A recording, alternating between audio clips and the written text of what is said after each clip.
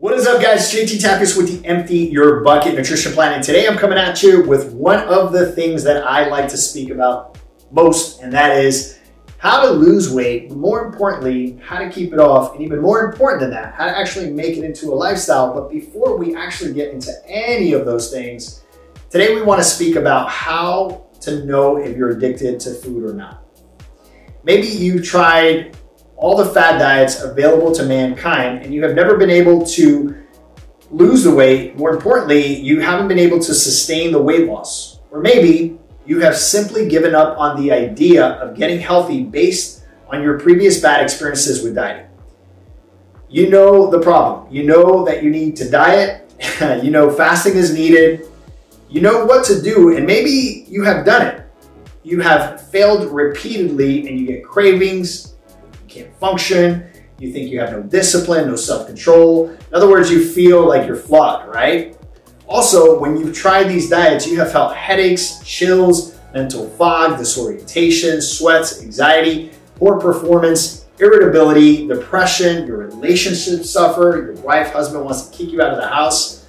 You think your sugar levels drop and you feel better right after eating a surplus of calories. And then of course, it's all over and the perpetual cycle starts all over again. You feel guilty, ashamed, self-loathing, you isolate yourself. My friend, most addicts experience the same withdrawal and shameful symptoms. There are many different types of addictions out there. We know the common ones, right? The ones that are easy to point out, the drugs, the alcohol, the cigarettes, the pornography, being a workaholic. There's also something we call polyaddictions, meaning we have a combination of two or more addictions at once. That's a difficult one. The intriguing and unsettling fact is that these addictions serve as gateways to other addictions. They come on very quickly and frequently, and these addictions piggyback off of each other. So for example, alcoholism transforms into a drug addiction. Drug addiction oftentimes leads people to promiscuity, and the cycle expands, and some of these people have two or more of these addictions going on at the same exact time. What's even more surprising is that prior to these severe, very common addictions, there is possibly an addiction to food. This means that a person that is addicted to food might be opening the floodgates to other addictions in their life. I believe that the ultimate cause of these addictions are just a desperate cry of the heart. It's the way humans try to alleviate some of the tension, adversity that's steering in their hearts. It's the way we find crutches to deal with the friction of life. I'm encouraged though by the fact that children who were taught proper nutrition at a young age learn self-control and discipline. A person who can tame their hunger oftentimes has self-control and can tame other urges in their life. In other words, the ability to control our hunger impulses at a young age can profoundly impact discipline and self-control throughout our lives. So my question to you is, are you addicted? Here are 7 ways to assess food addiction. Number 1, are you secretly eating? Number 2, do you crave junk food all the time? Number 3, are you lying to your coaches? Number 4, are you moody because of food? Number 5, are you having bursts of anger and rage? In other words, are you just freaking out for no reason? I mean, I know you're on a diet and I know that you probably want to go eat other things, but you know what I mean? You get into arguments for no reason, right? You're stirred up really quickly over nothing. You are having depression. You're experiencing depression, right? You have those feelings of depression where it's just a perpetual cycle. You can't stop thinking about things.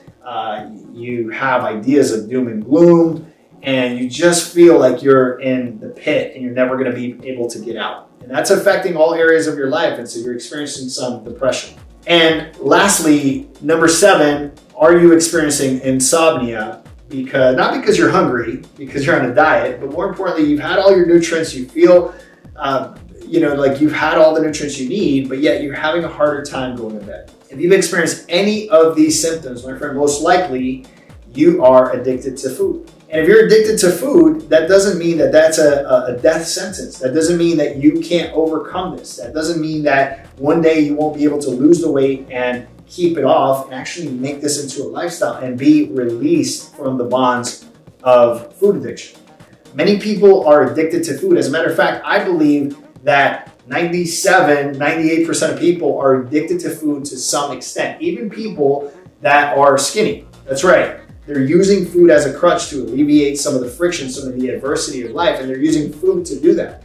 And maybe it's not reflecting on their body. They don't look like they're overweight. You can't see it on their waistline, but you see that the minute they enter any kind of friction or any up or down emotion, they're reaching for food. That's called food addiction. You're addicted to food because it's alleviating. Are you eating? So how do we overcome it? And I truly believe that first and foremost, we need to identify and we need to recognize that we have an issue. Right? Number one is we need to recognize that we have a challenge. Number two, we got to get real with ourselves, right? We have to really come to grips with the idea, I have a problem and I'm willing to do something about it.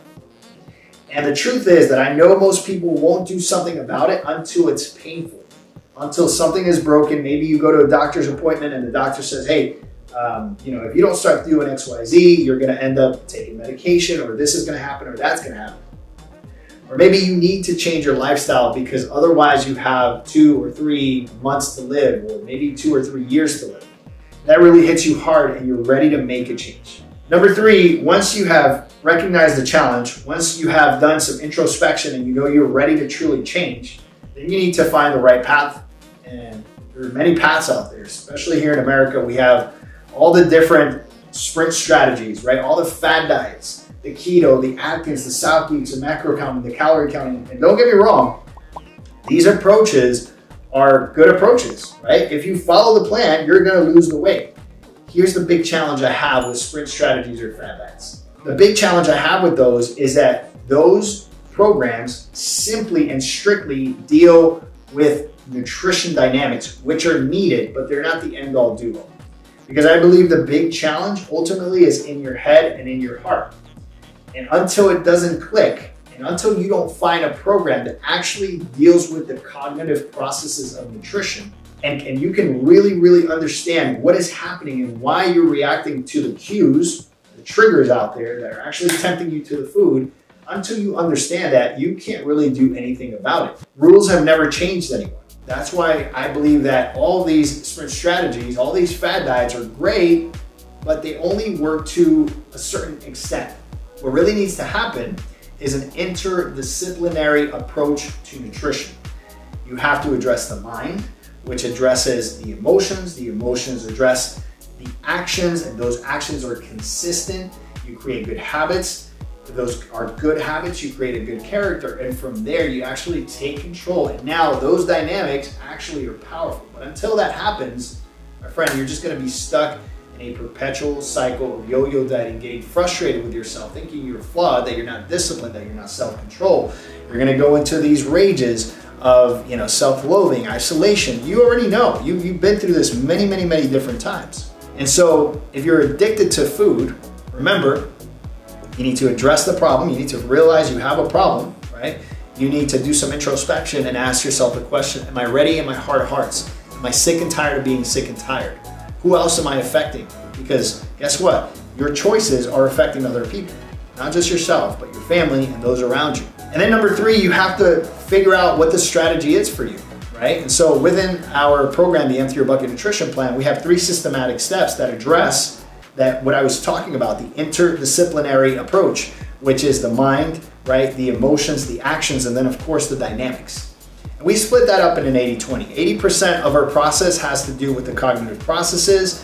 20% has to do with dieting mechanics because that's needed. Eat this, don't eat that, right? Now, we don't demonize certain food groups like a lot of those other sprint strategies that tell you, oh, fruit is bad or carbs are bad or this is bad. No, we utilize some of those strategies for a period of time, but then we go back to incorporating all macronutrients because we believe all foods are good within portion, depending on what you're trying to do, what your outcome is. And so we don't demonize foods. And I think that that is one of the best approaches. So we go into a conservative phase, we go into a not so conservative phase, and then we go into a phase of freedom because we want you to practice that word that has been overused and possibly not used in the best way, which is intuitive eating. Intuitive eating can't happen until you actually gain control of your hunger cues, right? You can't just get off the couch and be covered in Dorito dust and think you're gonna go do intuitive eating and that it's going to work for you. You have to grab hold of your hunger cues and you have to understand what that is.